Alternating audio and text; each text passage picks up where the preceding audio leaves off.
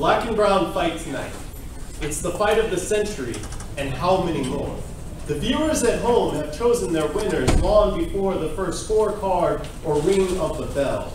And in this corner, black, African American, by way of West Africa, transatlantic slave trade, from American plantations to the first private prison, from prisons to the fields, fields to the factories, factories to unemployment, unemployment to poverty, the inner city smoldering, almost no way out but sports, conditioning, fists, flying, and in this corner, brown, Chicano, by way of Mexico, New Spain, Aztec Empire, before the Spaniards came, pushed off of the land and into the barrio smoldering, almost no way out but sports, conditioning, fists, flying. From all of Latin America, it is the same.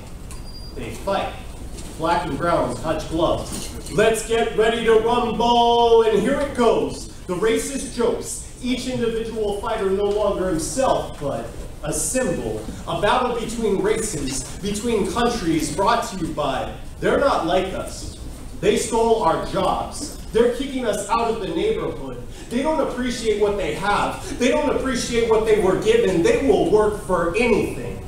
But back to the tail of the tape. Black and brown, aged at least 50,000 years old, hyped enough to stand on tippy toes, dream of better tomorrows, weight enough to carry these smoldering cities upon our backs, our lives just as heavy if we're in the same class.